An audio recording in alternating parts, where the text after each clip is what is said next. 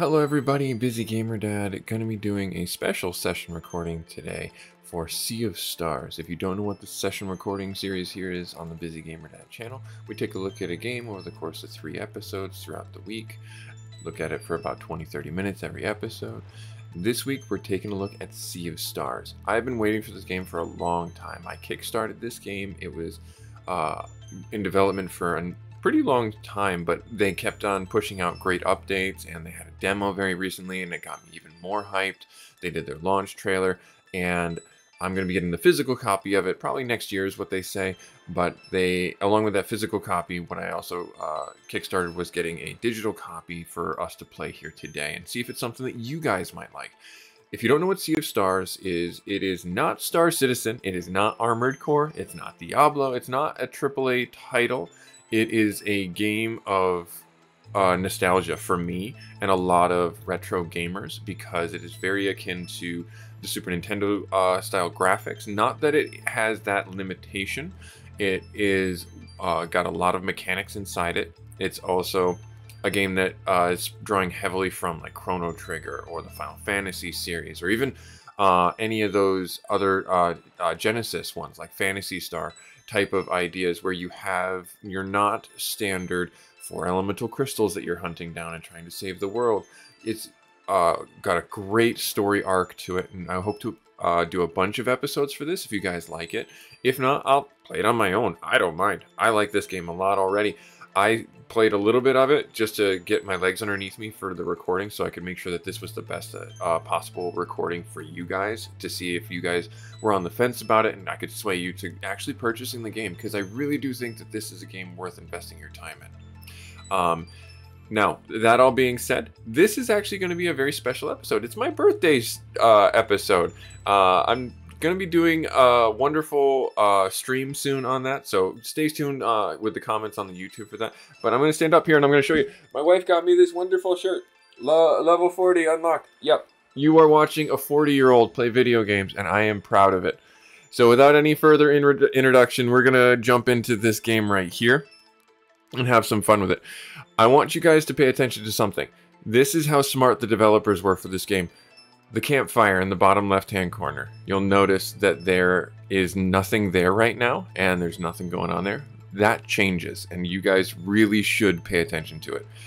Alright, so without any further ado, we'll kick ourselves off now. New game? Absolutely.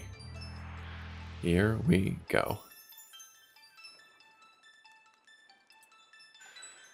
So it looks like we can actually pick our affinity, and then it can be changed. It does not.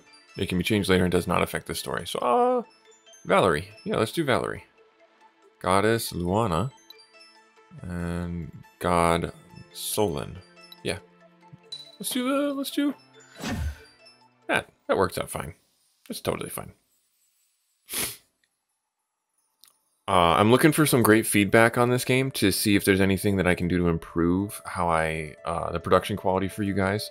If there's any way I can make it better, worse, and different. Well, obviously you don't want me to make it worse for you, but if I can improve how this game comes across for you guys, because I really do want you guys to at least try the demo for yourselves, because I believe that's still available on Steam. For our session gameplay series, I like to put those informational links down in the chat for you guys in the YouTube description. Let's hear. Welcome to the Great Archives, adventurer. I suppose curiosity brought you here. An important trait, to be sure. I am the archivist, an immortal versed in the ways of alchemy. But perhaps you knew that already. I didn't know that already. Well, I knew that already, but I'm not sure you guys knew that already. After spending millennia cataloging the many events of countless timelines, I've decided to return here to mull over everything I had seen. In my musings about the stories that filled these books and scrolls, I had a recent epiphany. It seems that in my haste, I may have overlooked the very thing I was hoping to find. As such, there is one story I wished to revisit, one deserving of a witness. And should the mists of time allow a slight alteration, I believe the ray of hope that was once offered may yet bloom.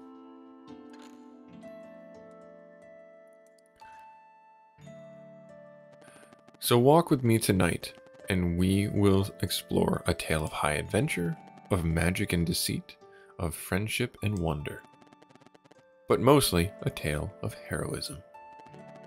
That one that I believe will offer valuable insight in the search for a resolution to the thralls of the Fleshmancer. Now I remain a bit lost amidst all these timelines and all these subtle variations, but I know just the one to make for a perfect starting point. Let us see what we find in there. Ah yes, our story begins in a world visited by the Fleshmancer generations prior, causing much turmoil and leaving a mark that has yet to be fully cleansed. Somewhere on Evermist Island, two brave children of the Solstice are on their way to meet with an immortal spirit. In order to become fully fledged Solstice warriors, they will need to learn how to use magic without using magic. And off we go. Nice.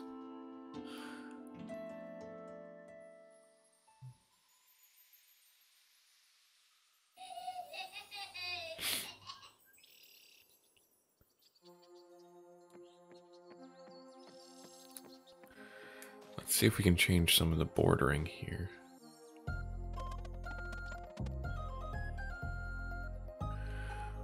Alright, we made it.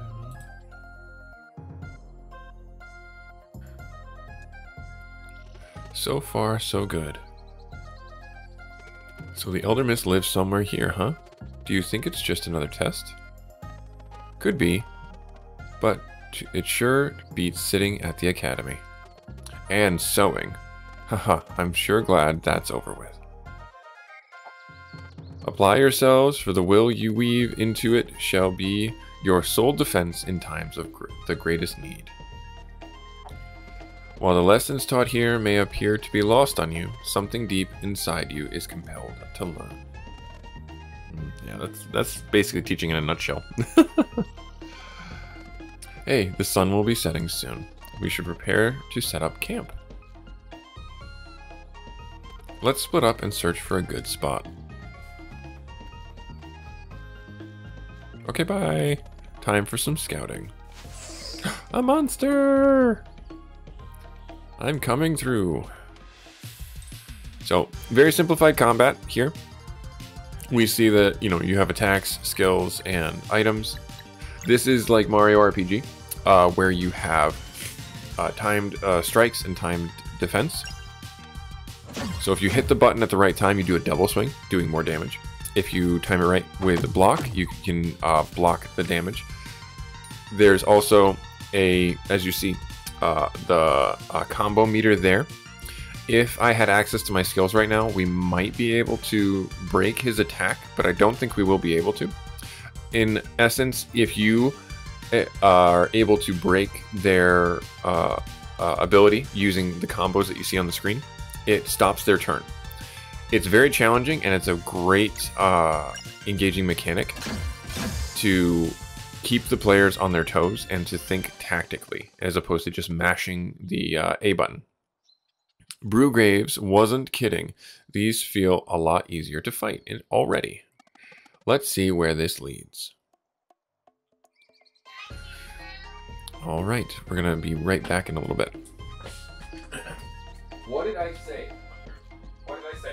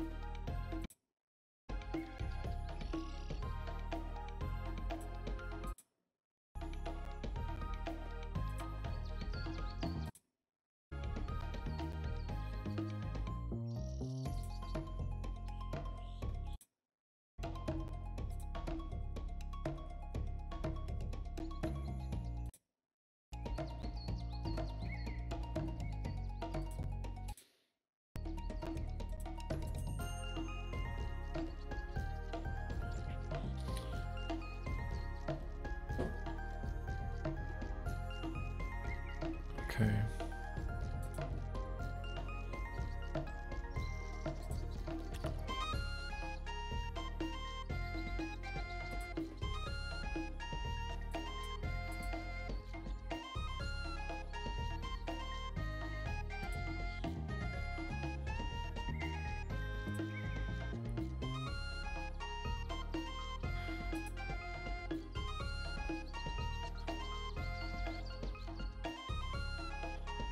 All right. Interesting.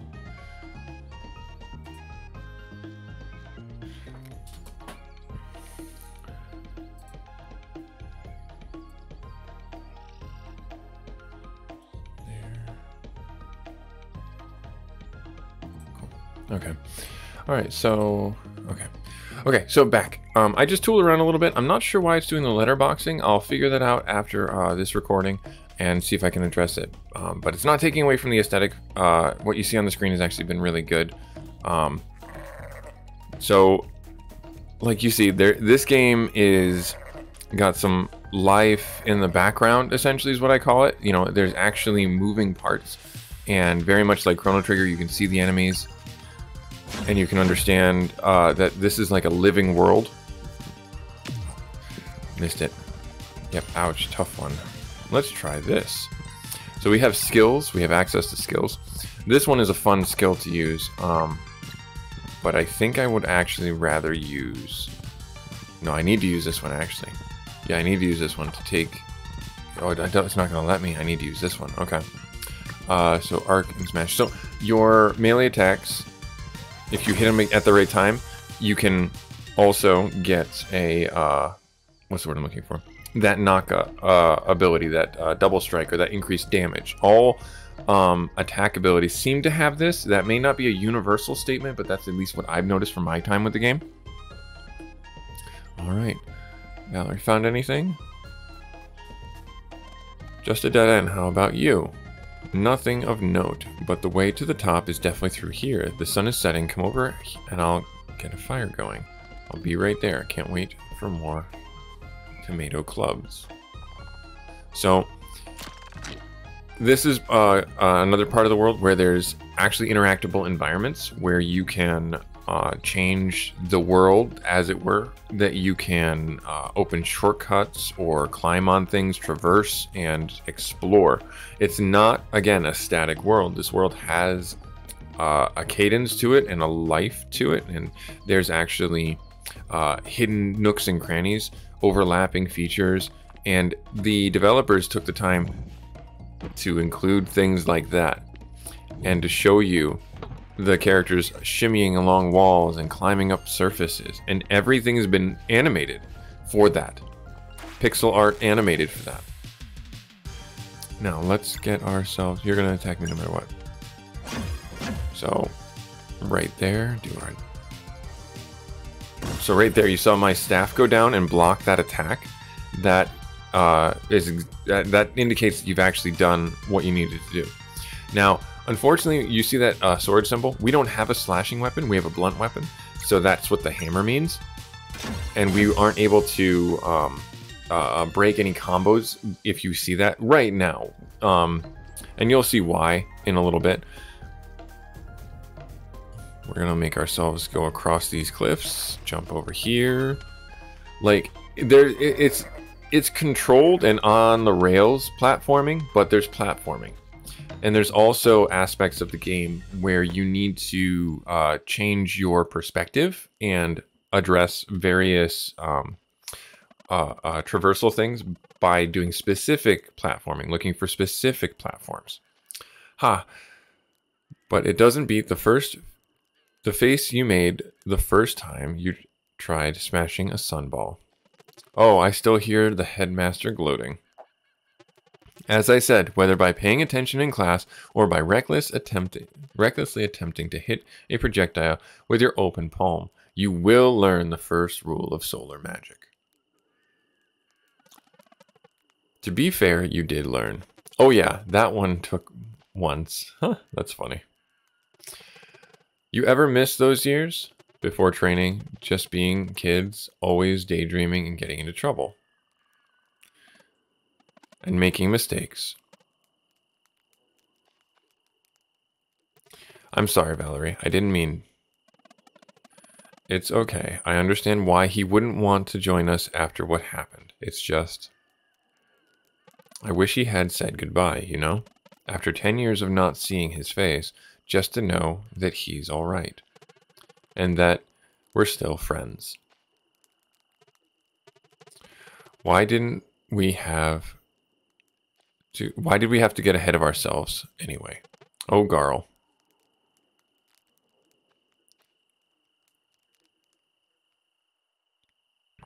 "10 years ago in the village of Mooncradle."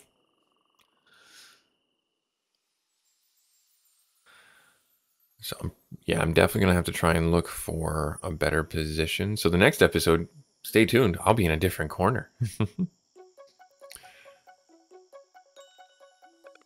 My weapon will be something that really hits really hard, and I'll pick a fast one.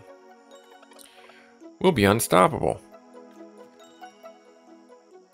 Imagine all the wonders we'll find after we leave Evermist Island. I want to see the sleeper. What's that? You've never heard of the sleeper? Stories say it's a giant serpent, and it's been sleeping curled up around a mountain since even before there were traveling historians to record it. No way. Sure is, and it's super dangerous too. But don't worry, it can't wake up. Why not? Apparently there's holes in the mountain and the wind blows through them, and that plays a melody that keeps it asleep. Whoa! I want to see it too. It's the bell. Erlina and Brugaves are back. Quick, maybe we can catch them before they go to the academy. And then, yep, we're gonna take off, go this way, and now we're seeing a flashback, and we're playing through the flashback.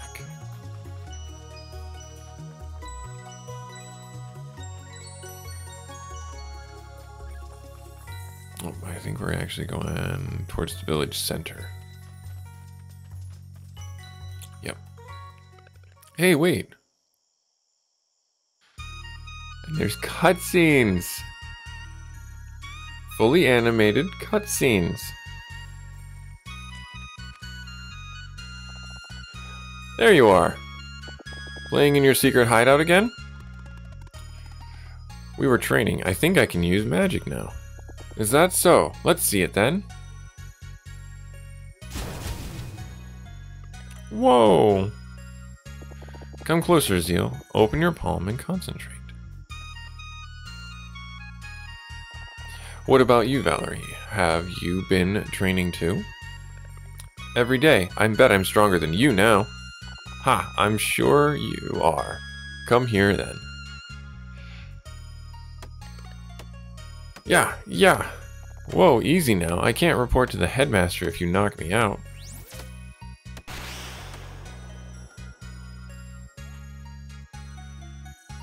That was awesome, Zale.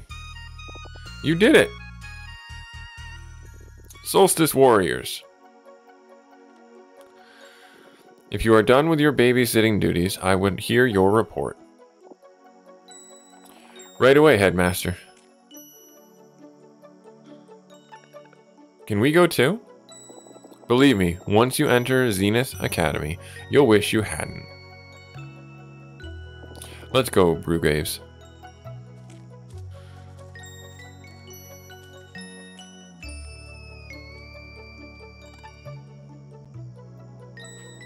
Hey, the full moon is out. He's right. Want to go to the Forbidden Cavern again? Oh, of course. We tried already. I can't open it. Yeah, but last time we decided maybe the full moon could make the rune more sensitive. I'm sure it'll work.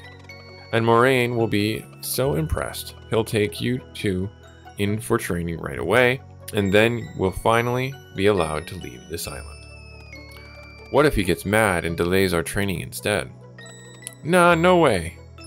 Well, we can worry about that after I open it. I mean, if I open it. Alright, let's go. So, Garl is, for all intents and purposes, the normal boy, the one without the special powers. So, you couldn't see it really right there.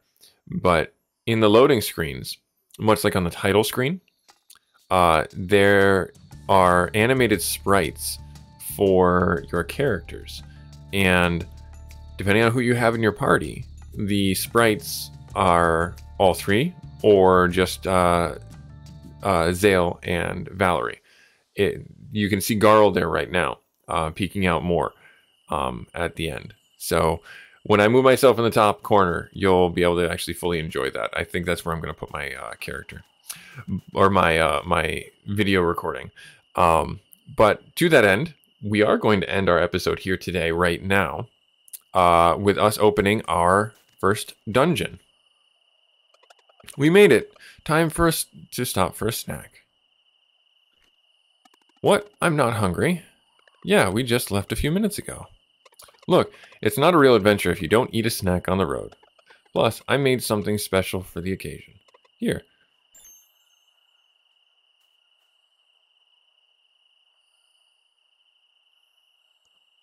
Yep. Whoa, that's really good. Yeah, no kidding. Glad you like it.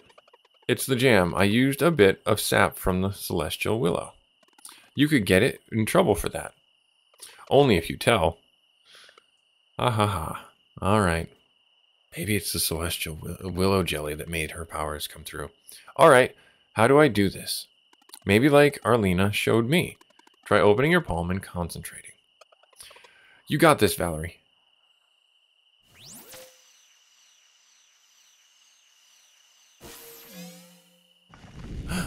Ooh. And it worked.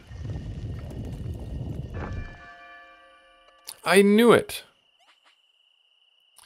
It worked. I did it. I finally did it. So, what now? The headmaster must have heard the bell. Do we just wait for him to show up? Might as well enter it. Can be our first adventure. Yeah, and then the headmaster will know we're not afraid. This is exciting. Let's go. Famous last words. Forbidden cave. It's forbidden for a reason. But like, look at the animation in the background. The plants are swaying. There's ambient light glowing. All things have been really done with a loving care and a love letter to previous year's games. There's monsters over there. Let's hide. I thought Evermist Island was safe. Guess that's only true in Moon Cradle. We should go back. They look dangerous. Yeah, good call. Oh, bit off more than you can chew, and now all of a sudden... Oh, hey! Watch out, there's another one! This is bad, we're surrounded. Maybe try to use your powers? We're not ready for this. Yeah, but you bit off more than you can chew. I don't know. Just try. Okay, let me focus. Watch out. It's preparing for something. Come on, come on. Valerie, watch out. Ah! No, Garl! My eye! It really hurts. I can't see. There's no escape. It's about to attack again. Laser beams from the heavens. So it was you.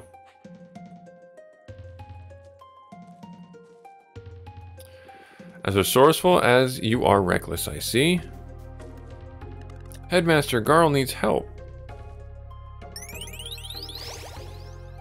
Let me just do a little shimmy. It feels better. Like anyone born in Mooncradle, a regular kid, what Garl needs is to not concern himself with the affairs of the Solstice warriors. So there's some elitism here. I'm really sorry, Headmaster. It was all my idea. Hey. Be thankful that the only cost of this lesson was an eye, young lad. As for the two of you, if you are so eager to receive training, I shall oblige. Follow me.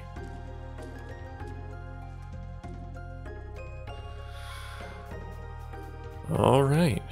That was an epic beginning.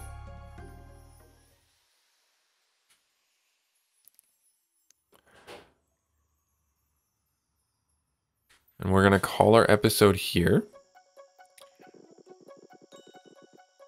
Busy Gamer Dad, first session gameplay series for Sea of Stars. Hopefully you like this. I understand it's not Star Citizen. It's not Armored Core. It's not Diablo. It's not any of the crazy AAA games. This is a game that's a love letter to the Super Nintendo era RPGs, Sega Genesis RPGs, the 90s RPGs, and it's right in my swim lane. So that's why I'm super eager to play it with you guys. I will have the description for it and the link to pick it up digitally on all platforms, I believe, in the YouTube descriptions for you guys. And right next to there, like, comment, subscribe if you feel so inclined. Otherwise, your viewership was just enough. Thank you so much for stopping by and checking this out. And if I can convince even one of you to just check out the demo if it's still available, then I've done my job. Because I think this game is really awesome. It's not what you are going to find as a AAA title, and that's with good reason, because this is a love letter to those RPGs of yesteryears, and the story is really awesome. So I can't wait to go on the journey with you guys. We'll catch up in the next episode on the session gameplay series, where we get a little bit further and see what happens to our 3 would-be heroes. Later.